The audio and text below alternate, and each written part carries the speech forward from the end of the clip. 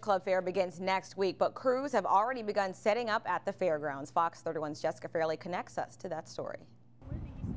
Most people have been to one, but for those who haven't, the fair is setting up and the fan favorites are back. The Thunderbolt, the Haunted Mansion, and the Zipper. We also have a monster truck coming back that can sit 10 people. It's about 8 feet off the ground. Ready to crash and demolish anything in its path.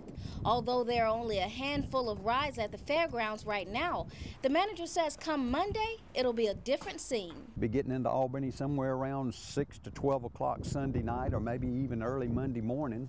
And just as soon as they pull on the fairgrounds, they'll start unloading that truck and putting the rides up for us. Forget about the rides. My favorite part of the fair is the food. It's the memories of candied apples and funnel cakes that stand out. Vendors have already started showing up. We've got some of the cotton candy elephant ears, the foot-long hot dogs. For those uninterested in the fried fanfare, how about the circus? It's one of this year's newest attractions, and the llamas and tigers are ready for a show. Put on by the bees, of course. We're going to have bees here where people can actually see live bees.